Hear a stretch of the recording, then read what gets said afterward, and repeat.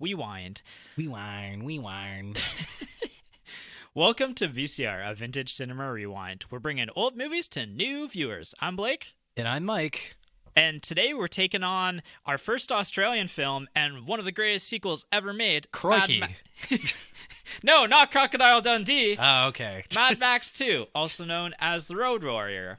Also known as a pretty good movie. Yes, I was super excited to do this one. Yeah, I kind of spilled my opinion too early, but yeah, it's a good movie. Yeah, it's one of my favorites of all time, and you nor Jason has seen it, and so for Action and Adventure, it just kind of made sense. I am aware of the Mad Max movies, but the only one I've seen up until the other day when I watched this movie for this podcast, the only one I'd seen was Fury Road. Which ended up making your top list of last year, so... It did. So that gives me kind of an interesting relationship with this movie, which we can get into later. Yes, I'm very excited to talk about that. Let's get started with the plot. A very young Mel Gibson plays Max Rockatansky, the Road Warrior.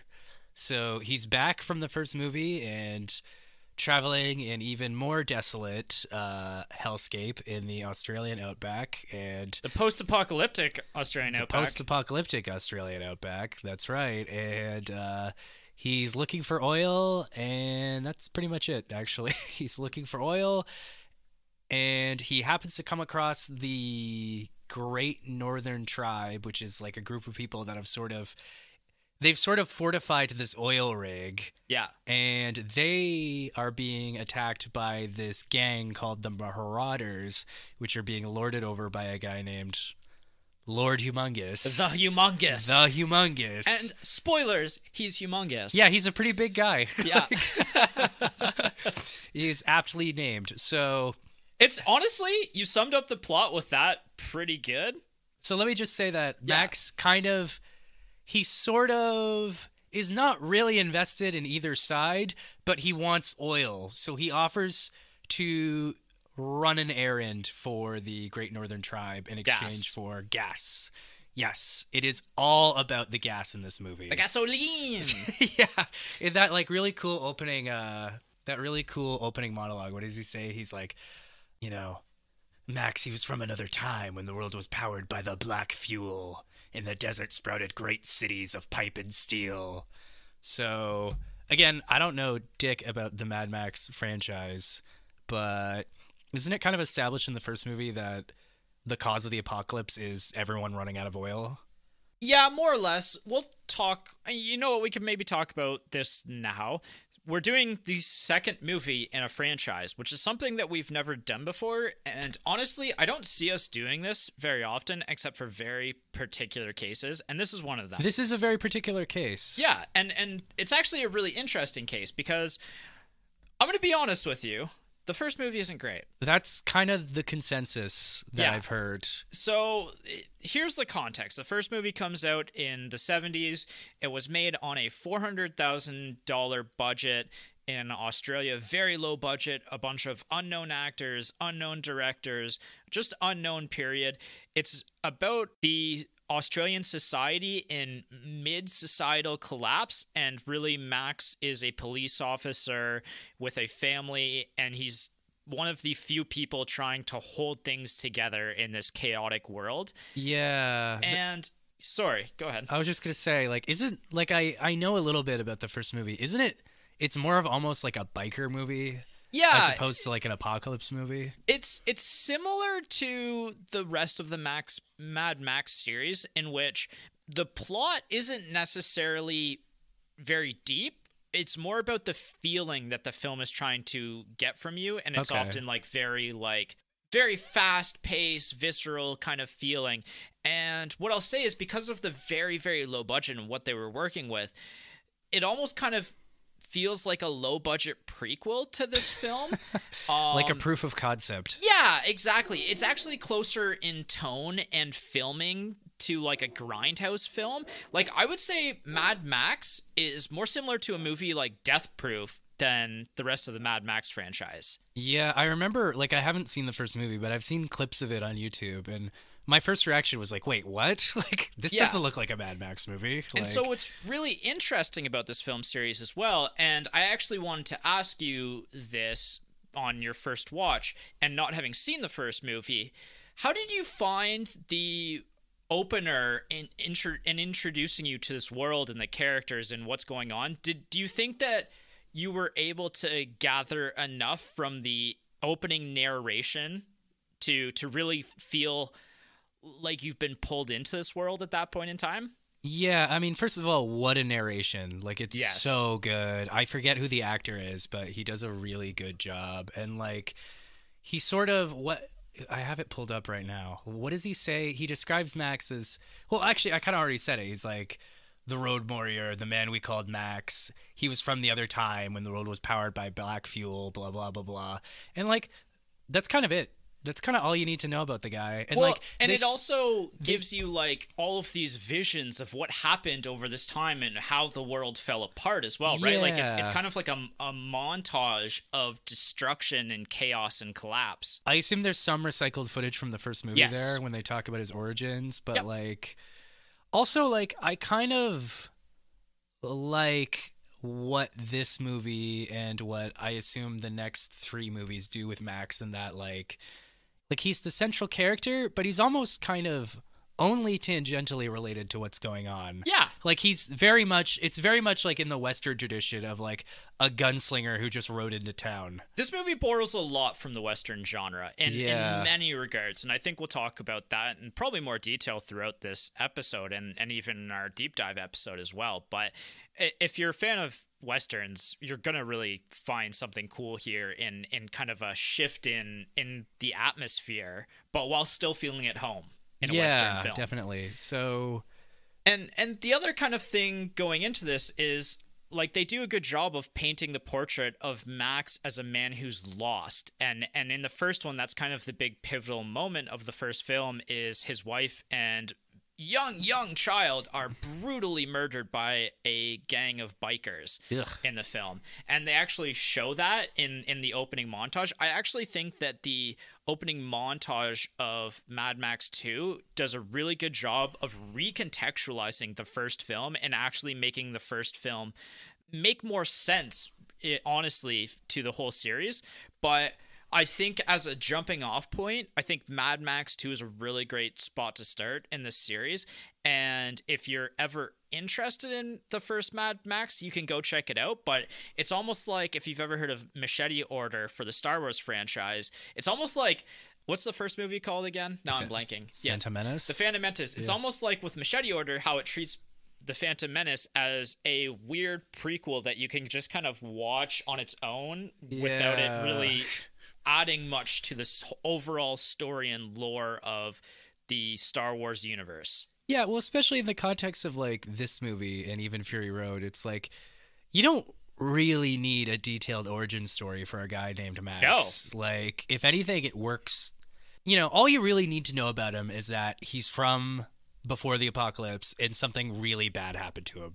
Yeah. That's pretty much it. Yeah, and most of his humanity is gone at this point. It's been wiped away, and all that's left is the primal drive to survive. Yeah, the primal drive to survive. Yeah. He's later on in the movie, one of the characters calls him like a maggot feasting on the old world. Right. And I was like, well, maggot's a little strong, but yeah, you're not totally off base here. The only other thing that I'll say before we kind of move on from this is this film takes place like 3 to 5 years after the first movie to kind of talk about For continuity. Yeah, okay. for continuity's sake, it's kind of a little bit of a fluid kind of timeline to the Mad Max series. Well, I remember somebody asked George Miller like with Fury Road, they're like, oh well, what's the deal with who's the actor's name? Mel Gibson.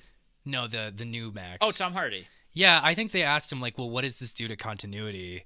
And he kind of just shrugged and kind of said, well, each movie is kind of its own thing. Yeah. So yeah, and that's what's really cool. And what I wanted to mention about this is all the films are really independent of one another. They don't really reference each other a ton, other than like maybe some opening plot points to like help you understand the character of who Max is. But it's often, like you said, it's more Max kind of moving through other people's stories. Yeah, and that's really interesting just from a storytelling perspective. Yeah. And so it's really cool because it's something, and we don't get this much anymore in films because everything has to be a big movie franchise.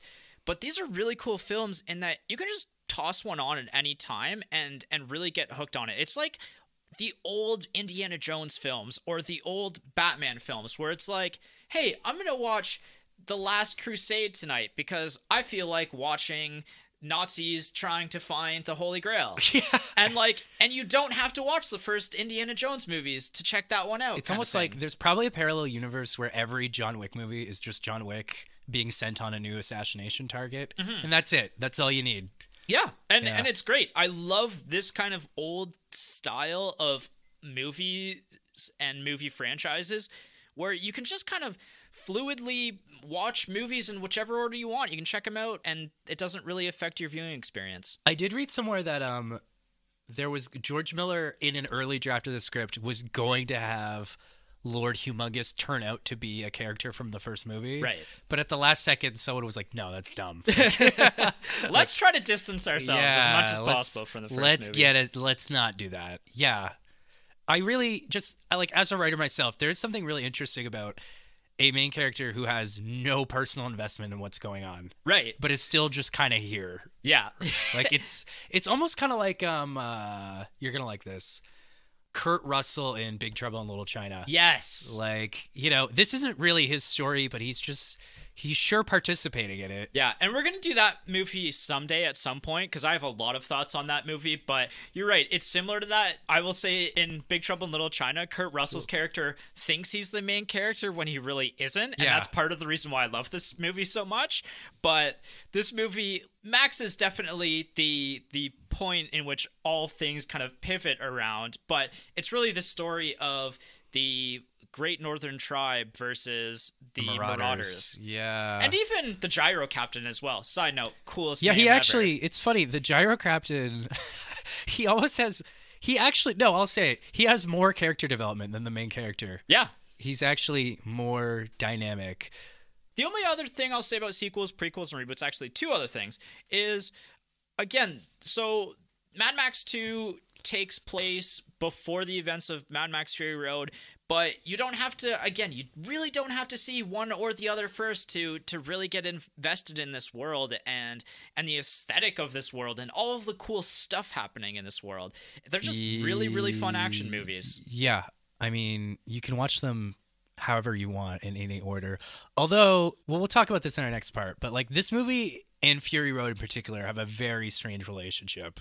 Yeah. But we'll talk about that later. Sounds good. There is also one other movie in the Mad Max franchise, which I'll just briefly mention. It's Mad Max Beyond Thunderdome. It's the third movie in the franchise. It takes place 15 to 18 years after the second movie here. It is considered somewhat subpar to the second movie in Fury Road. Personally, it's a pretty enjoyable movie. It's just, the movie takes a very different turn than the rest of the series. About halfway through, it becomes more of a Lost Boys, Peter Pan kind of film. Oh, interesting. And it was actually because George Miller wanted to make more of a Lost Boys, Peter Pan kind of film. And then he was like, we could set this in the Mad Max universe. But anyway. I like the idea of taking any type of story and just throwing Mad Max in it. It's kind of awesome, right? Yeah, we could do Pretty Woman, but with Mad Max. Yeah. Yeah, he's not the romantic lead. He's just watching them from a distance. All right, characters and people you may know. So we've talked about Max here, played by Mel Gibson. This is the movie and the film series that actually put Mel Gibson on the map. We wouldn't have him, for better or worse, without this film. He's definitely one of the more controversial modern actors of our time. Yeah. He's done a lot of shitty things. Has he? I'm actually not super familiar with. I read about everything to kind of get a. We don't have to get into it. We don't have to get into it. Let's just say he's not a great person. He's struggled with alcoholism his whole life, and sometimes you say and do things that you shouldn't. Don't always drink, and definitely don't drink and drive. There's that great joke about remember Craig Ferguson had that great bit about how, I guess, Mel Gibson said a bunch of anti-Semitic shit, and he was just like, he were just like, no, it's okay, he's just drunk. And then Craig Ferguson was like, He's like, I was a blackout drunk for 15 years. I didn't know you could get that drunk. Yeah. Yeah, exactly. So Mel Gibson, following this, he's known for a lot of other things, including the Lethal Weapon series, and then also just being a really good director as well, like directing Braveheart, Passion of the Christ, Apocalypto, which, side note, was one of my favorite movies of last year. Yeah, you wouldn't stop gushing about it last year. It was really goddamn good. And Hacksaw Ridge of recent, the last 5-6 years. Yeah, it's funny. Well, I shouldn't say funny, but like he's still around. Like, he's still doing stuff. Oh, yeah, he's making movies still. Yeah. It took a while for him to kind of bounce back from the dark shit he was saying. I remember in, I think it was like, 2014, you and I went and saw the third Expendables movie together. Yep. And he plays the villain in that. And there's a scene where he's intimidating someone. And he just says, like, you wouldn't like me when I'm angry. And I was sitting there like, we know. We know, dude. Yeah.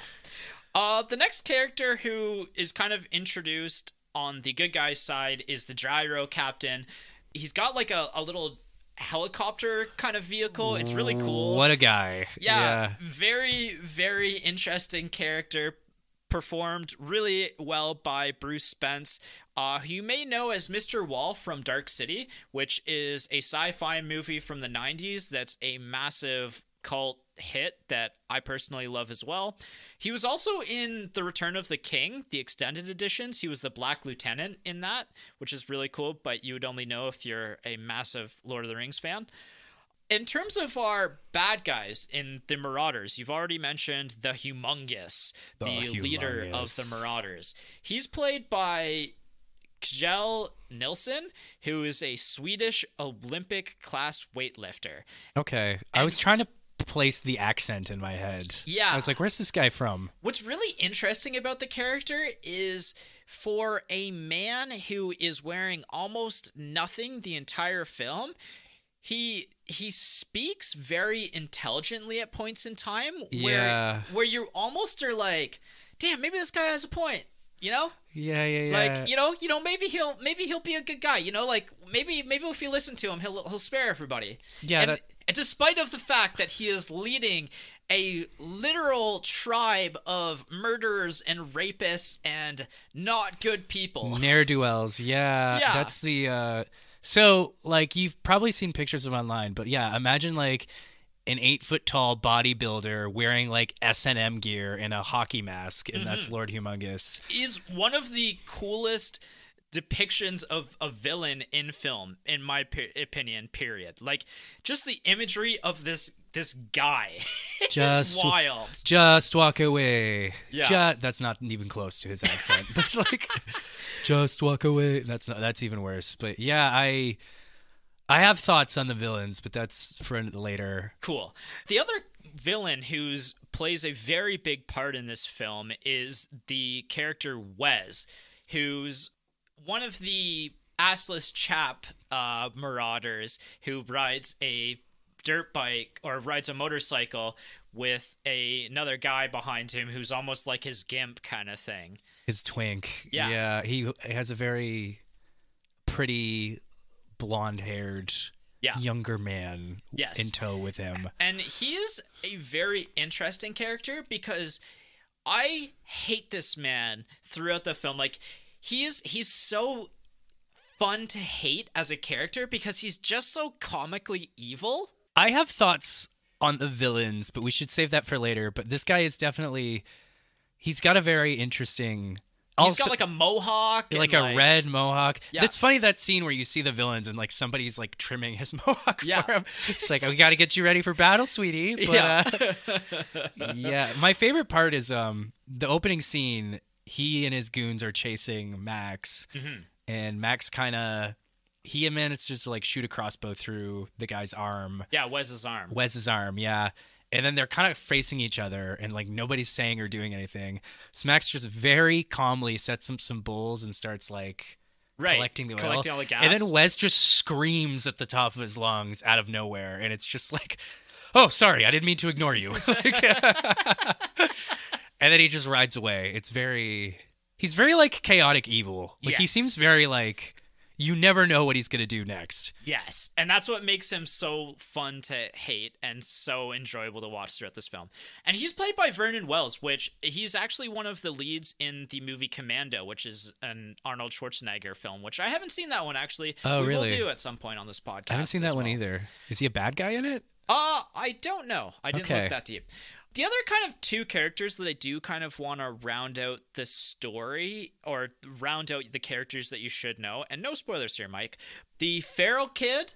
The Feral Kid is one of the more interesting characters in this film as well. There's a lot of interesting characters in this film, to be honest, but the Feral Kid is like literally a feral child that is with the northern tribe. He was just kind of found and adopted. He doesn't really speak at all during the film. Yeah, he's true feral. Like, nobody bothered teaching him how to talk. Yeah, he like crawls through the prairie dog like tunnels, and he has a cool boomerang that he uses throughout the film, and he just kind of makes guttural noises. But what I think is really cool about this film, and this is something that I think that Hollywood and TV really struggle with, is to make children in adult films that are not annoying. And they kind of nail it with this, because he's never really the screw-up of the film. Like, he's never really the necessarily comic relief per se. And he's also like, so to kind of contextualize this, to bring up of recent, the new Jurassic Park films. A Jurassic World? Yeah. They've kind of, especially the first one. I honestly haven't seen the second and third one because I was really turned off by the first one. But in the original Jurassic Park films, the adults were the central characters. And for some unholy reason, in the first of the reboots, they made the children the central characters in an adult film. And they were annoying as hell and made terrible decisions. As an adult, like, I don't know. I'm put off by that. I don't want to see that in my films. We hate kids. Let's let it be known that here on Vintage Cinema Rewind, we despise children. But I know what you're saying. Like, it's very, there's this author I like. His name's Brent Weeks. And he wrote this series called The Night Angel Trilogy, where one of the main characters is he's an immortal assassin who occasionally abuses children. Uh-huh. And then he did a sequel series. Well, and he did another series called Lightbringer.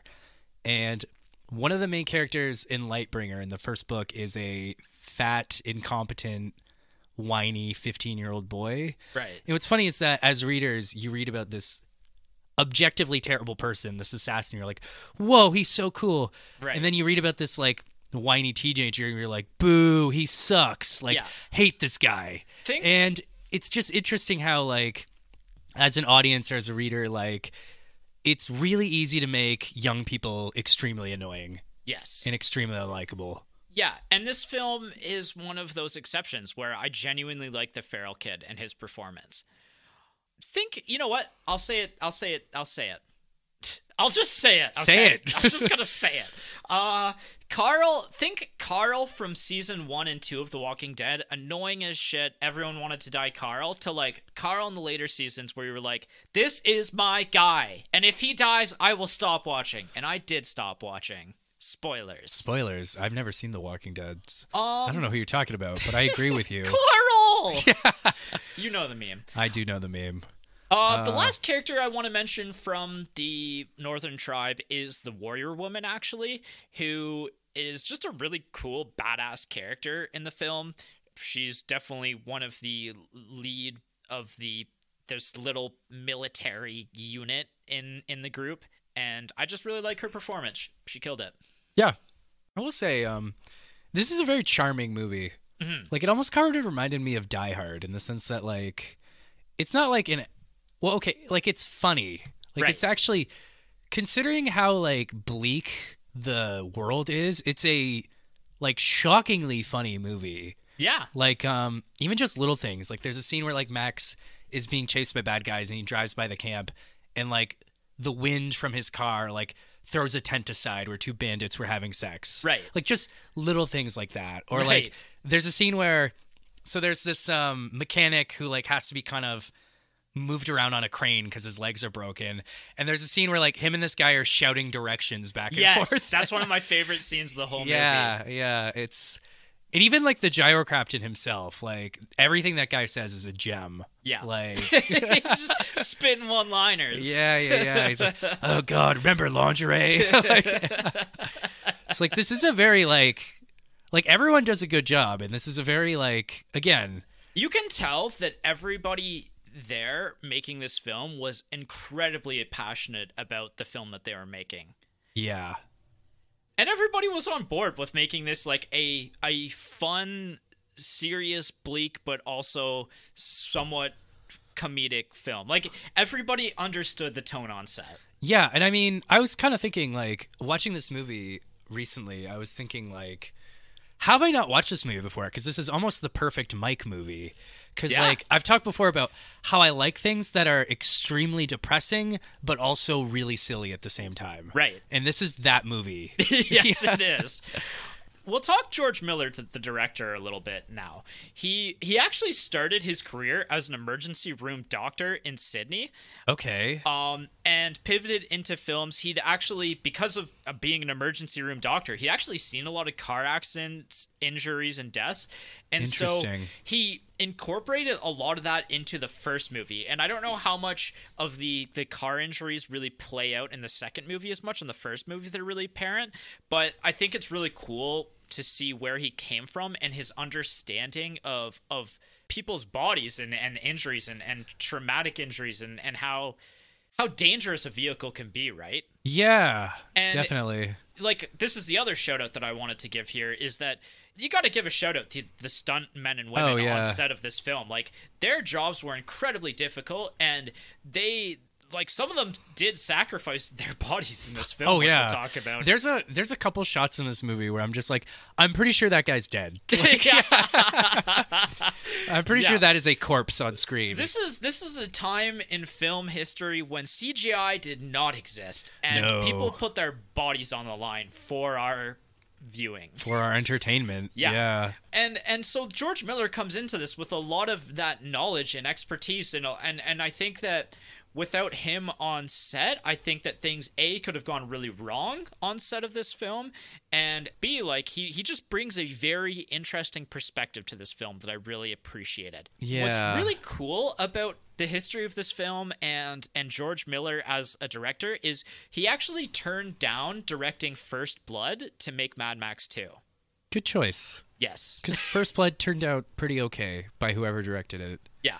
Yeah, and Mad Max is kind of his baby. It's like, it's the Rocky series to Sylvester Stallone, whereas like the Mad Max series, like, George Miller actually finished the first Mad Max movie, and because of all the restraints to the budget, and he didn't have a lot of control over the creative process either necessarily, he left that film wanting more, and this was the more that we got. And then, you know, later on we get Fury Road, which is like all of the more you'll ever need. Oh yeah, like Fury Road is a miracle. Yes, in every sense. And what's really cool about George Miller, reading into him, is after the first Mad Max movie, he just decided, you know what, I need to be the guy in control. And so if you look at his filmography, he often writes, directs, and produces all of his films, and is often very present in the editing room as well for everything. I believe it. Yeah, so the other films that he directed and wrote and produced are Mad Max Fury Road, Happy Feet 1 and 2, nice. Babe Pig in the City. Really? And 3,000 Years of Longing. Yeah, what's really cool about George Miller is he makes like very adult films and films that are a part of my childhood and were very important to my childhood. The guy has range. You gotta give him that. Yeah, he's a very, very good director that should be potentially talked about in like greatest of all times. Like, not the greatest of all time, but he's up there. Oh yeah, like he's gotta be up there. You don't just direct Mad Max 2 and Fury Road and not be in that discussion. Right. And Happy Feet was one of the biggest films of like the mid-2000s. I'm pretty sure it was the success of Happy Feet that got him the funding to make Mad Max. I think you're right. Yes. So if you next time you are watching Fury Road, just think about dancing penguins. Who this movie is for. So we've already kind of touched on this a little bit, but this is a film with a lot going on. Like, it's in a post-apocalyptic action film. It's a genre film. It's a little comedic. Like, it takes a lot of inspiration from westerns, from road movies, from action movies leading up to this point in time. It's a film that has really widespread appeal. Like, this is a really solid movie because it's so goddamn exciting. It's paced extraordinarily well. It's a classic good versus evil film while also including a found family element to it, right? It's almost kind of similar. This might be a stretch. It's almost kind of similar to like the first Star Wars movie. No, it's very much in line with that. I would agree. Like, that's the film that I could think about when I was thinking about films that were similar. Just in the sense that like it's kind of got this very kind of simple fairy tale core underneath it all. Well, this very simple story. There's that, and the other element as well is the character of Max Rokitansky. Yeah. He's somewhere in the same ballpark as like a John Wick or Han Solo kind of character. Yeah. And Han Solo was one that really bounced around my head while I was watching it on this watch. What's funny, I was actually looking it up. He's got like, I don't think this guy says like 30 words in the whole movie. Very, very few words. He has very little to say. Which is very similar to the John Wick series, right? Like, also I'm pretty sure in the 3-hour John Wick 4 film, John Wick says like 158 words or 158 lines or something like that. Jesus. Yeah. Yeah. So if you like those films and like that kind of protagonist and that kind of stylized film, then you're really going to love this one, and I can't recommend it enough for you. Yeah, like I actually wrote that down. Mel Gibson only has 16 lines of dialogue in the entire film. Oh my God. And 2 of them are, I only came for the gasoline. So it must have been okay. Here's the only thing. I've kind of been hyping this up a lot, but there are a couple trigger warnings to this film. This film is extraordinarily violent. It's depiction of evil groups of people. Like, it goes out there. Like, it shows you pretty terrible things. Like, there's a full-on rape scene that happens. The dog does die in this film. Yeah, that's sad. Yeah, which always upsets people. However, I do have a positive note to that. I was reading about this, and I thought, you know what? Dog dies always turns people off. But positive to the story, in the real life, the dog was actually rescued from a local dog pound and was going to be euthanized. And said they made him a star. Yeah, and they made him a star. And afterwards, one of the camera operators adopted him. And he was never in another film again because he lived happily ever after with his camera operator buddy. That's cute. Yeah. The dog is actually a pretty good actor. Yeah. Surprisingly. For a dog that was just pulled out of a local dog pound, like, this dog was definitely given a new life and forever just immortalized in this film. Yeah, and like, he didn't know he was being recorded. He didn't know this was a movie. He thought he was just hanging out with his buddy Max. Yeah, and his buddy the gyro captain. Yeah. He actually apparently the dog was very fond of the gyro captain throughout the film. So like, the gyro captain had to like play with him to like make the dog seem like it was more nasty than it was, kind of thing. So that's really sweet. Yeah. So just a couple trigger but warnings I love there. you. Yeah. And kind of because this film comes at a really cool time in Hollywood as well, because it's a very aggressive film, honestly, as well. Like, it's kind of got this like post-70s exploitation kind of aggression to it. Like this grittiness. Yeah, like there's a lot of nudity, there's sex, there's really horrible rape and violence and stuff like that in this film. And so it fits in this weird category of films where you can't really show it to your kids. Yeah. So it's like original Star Wars if it was rated R. Yeah. Yeah. And so like, if Obi-Wan cut more people's arms off. Yeah, it's like not really a film that you can show your kids per se, but like, you almost have to let them find it, but like, it's worth finding. It's worth, like, maybe tossing a little humongous somewhere in your household to like make your kids be like, someday when I'm an adult, I'm gonna watch him. And then you can be like, just walk away. Just walk away. Then when your kids start struggling, you can like hug them / chokehold them until they calm down. Yeah. Who else would you recommend this movie to? This is such a boring answer because it's what I always say, but like, if you're interested in the history of cinema, this is a really good read. This is a really good watch if you're interested in the history of cinema. Also, like, this might sound weird, but like, if you're a gamer and you like the Fallout series, this is almost an official Fallout adaptation. Yeah, and the Borderlands series even. Essentially, like, I was actually, it's funny, we were watching Castle in the Sky a couple weeks ago, and I was saying, like, wow, it's astonishing, like, how much video games like Elden Ring, right, Dark Souls took from this. Watching Mad Max, I'm like, wow, like, Fallout took so much from these movies. The legacy of this game, of this movie, is so massive to 80s action and beyond films and video games and everything. Like, this film, it just has such a cool aesthetic at all of the time, and it's just like banging you over the head with just like cool costume design and cool cars and like cool set pieces, and it's hard not to understand why this film is such a cultural staple. Again, similar to Castle in the Sky, like, it's almost like the world kind of takes center stage, even more so than the characters or the story. It's like this whole movie is like its own aesthetic, or like its own vibe. Yeah, and it really stands alone in that sense. Like, and what's cool is every Mad Max film itself is kind of unique in its own way, right? Like, kind of. To compare Fury Road, like Fury Road is like it's almost like cultish in a sense, and like all of the characters at that point in time are larger in life, but all of the Marauders, and maybe we'll talk about this in more detail, but the Marauders feel like an assortment of different groups of horrible human beings brought together under Lord Humongous, and every one of them, like, there'll be like several of one group that'll have a very unique aesthetic to the several of another group, and like everybody within that group even has their own imagery and vehicle and everything else and style, and it's really cool how it all fits together. Yeah, definitely. When to watch. This is a big blockbuster movie. The score of this movie is phenomenal, which we'll talk about later. As with all car movies, the better your sound is, the better your experience is going to be. Just jack up the volume and get ready for a ride. Yeah, don't watch this movie on your phone. Like, watch it on an actual TV. Yeah, watch it. Or on a laptop, like I did. But with the sound cranked up to 11. There you go. Yeah, I think this is a great Saturday night watch, and watch with other people, because it's a really fun one. Yeah, I'd agree with that. Like, it's a movie that's meant to be experienced with others. Yeah. We've been talking about Star Wars and John Wick a lot. It's like, can you imagine how sad it would be to watch those movies by yourself?